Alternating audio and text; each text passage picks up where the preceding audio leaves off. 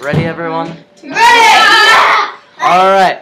441s assemble! 441! 441! 441! 441! So I'm here in New Hampshire in a place called Lake Winnipesaukee. It's a mouthful, I know. And we're here with like 4 or 5, I think it's 5 different families. That's why we got the 4 houses. And you know, that's great, 5 families, the more the merrier. But the problem is that the only person in my particular age group is me. You got your younger kids that all hang out together, there's the preteens that all hang out together, there's me, and then there's the adults. So you may ask yourself, what's a person to do when logically they have no one around them to hang out with and they're surrounded by little kids constantly? If you find yourself asking this, then you've come to the right place, because I have the answer.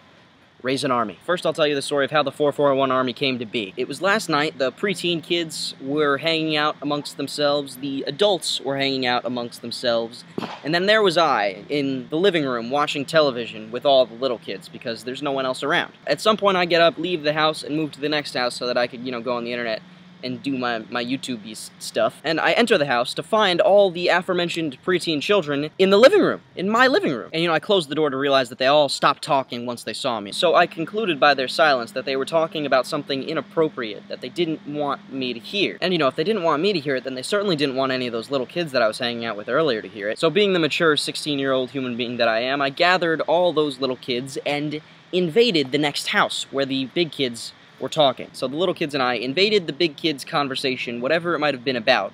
It made them feel all awkward and they moved to the next house, at which point we followed them and did the same thing. And you know, all those little kids proceeded to follow the big kids around throughout the night under my command. And eventually we decided to call ourselves the 441 Army, and we ran around chanting 441 like you saw at the beginning of the video.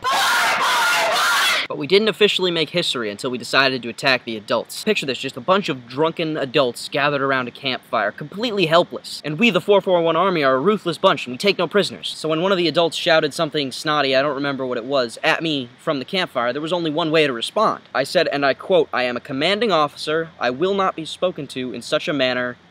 Fire." At which point the entirety of the 441 Army, all armed with water guns, all under 12, emerged from the shadows and just opened fire on the entire campfire. The adults were helpless to defend themselves. We had them surrounded on all corners. We had them backing up against the water. They were completely defenseless. Needless to say, it was a good first victory for the 441 Army, and we made history that night. Now keep in mind, the 441 Army is nothing like the Nermi Army. The 441 Army is a ruthless bunch. They will not be silenced. They will take no prisoners, and they will never surrender.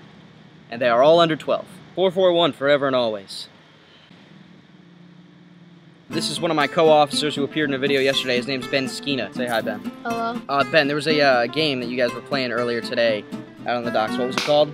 The nutsack game. The nutsack game, right? And how was the nutsack game played? Well, you stand like straight up with your nuts exposed, and then people try and throw a skippy ball at it. And if you get hit, you lose. It's gonna be an Olympic sport. This is Lulu. She's one of the members of the 441 Army, isn't that right? Yeah.